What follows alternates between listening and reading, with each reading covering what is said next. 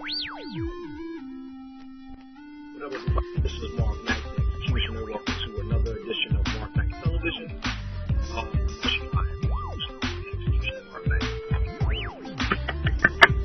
This is going to be a real brief one. I'm going to talk about the return of Brock Lesnar to the WWE. Now, last week, all the way up until WrestleMania, there's been speculations, there were rumors going around the internet that former WWE World Champion, Undisputed World Champion, the last Undisputed World Champion next to CM Punk, and former Undisputed UFC World Heavyweight Champion and NCAA legend Brock Lesnar was going to sign a deal with World Wrestling Entertainment. It was going to be a one-year deal, 20 appearances, 2 times a month, several matches, no house shows, pay-per-views, big pay-per-views, definitely. Somewhat like The Rock's deal and The Undertaker's current deal right now. And he'll come in and do what he do. It was very interesting to figure that he was going to somehow make an appearance. People thought, fans thought, and I thought that perhaps maybe Brock Lesnar was going to show up during the main event at WrestleMania between The Rock and John Cena. But it just so happens that he shows up at the closeout on Monday Night Raw. Now, of course, Brock comes in, lays out John Cena with the F5, and up until that point, the rest was history. So now you gotta ask yourself, he's here. He laid out John Cena. What's the point? Why is he here? Well, one of my boys, my people asked me this question, and I'm going to take the time to give you what I think is relevant about Brock Lesnar's return to the WWE and him being there, and why go after John Cena. Well, case in point, Brock Lesnar is money. John Cena is money. Putting them two together, it's going to equal a strong buy rate. It's going to equal a big payday. And this is something that the WWE Universe want to see. Some of the wrestling fans would like to see. Just to see Brock Lesnar, who at the point of time was at the top of his game, the youngest World Heavyweight Champion, the youngest undisputed champion in the history of World Wrestling Entertainment. He defeated big names. Hulk Hogan, The Rock, Kurt Angle, The Undertaker, The Big Show. Kurt Angle, Hogan, The Rock, The Undertaker, Big Show.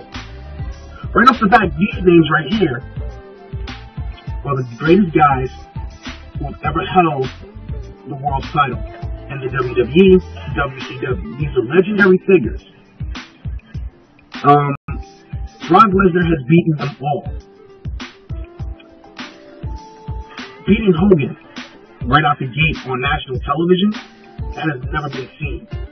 Hogan has never lost to anybody on national television, except for Andre the Giant, except to Mr. Perfect Kurt Angle. But Hogan lost via submission with a bear hug from Brock Lesnar. Kurt Angle. He beat Kurt Angle in an Iron Man match on SmackDown. It's never been done. The Undertaker. He's beaten The Undertaker for the world title numerous times, and even in the Hell in a Cell. That's money. He beat The Rock on his first attempt to become the undisputed world champion at SummerSlam of that year. So that right there is money. He leaves the WWE, he goes to UFC, he wins the world title. That's money. Prior to even going to the UFC, Brock Lesnar was IWGP Heavyweight Champion of the World. He held the third version of the title. He made money.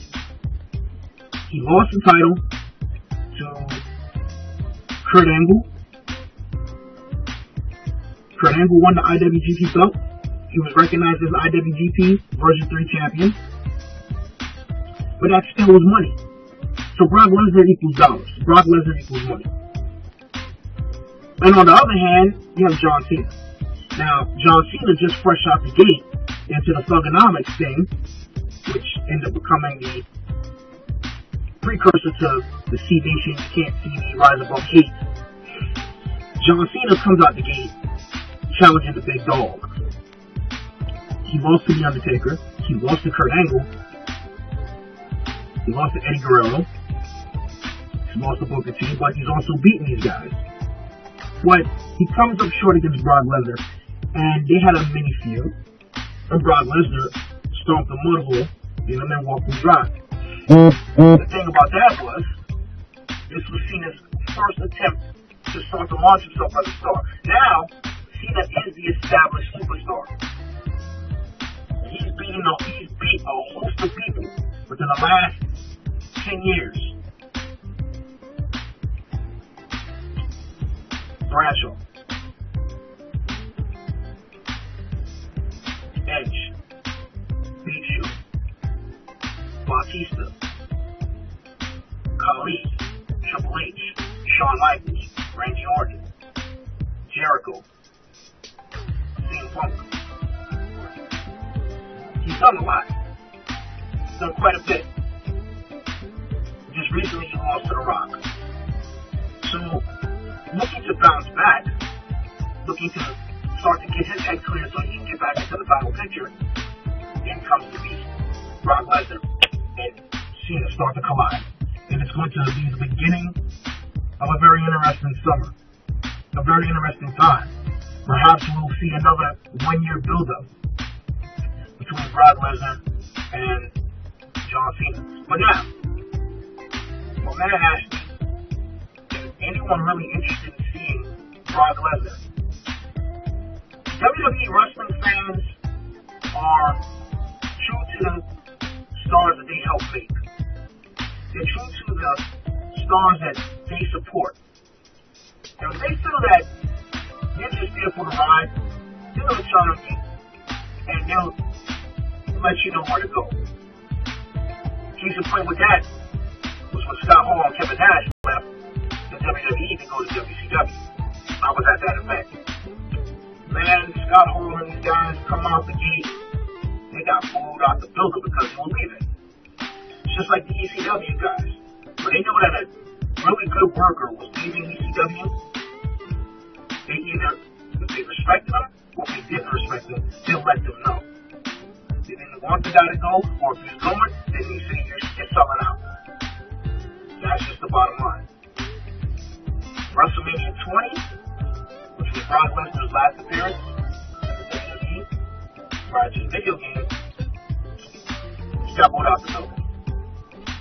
But now he's back, and we'll see where it goes from there. Well, until then, I'll see you guys on the flip. Later.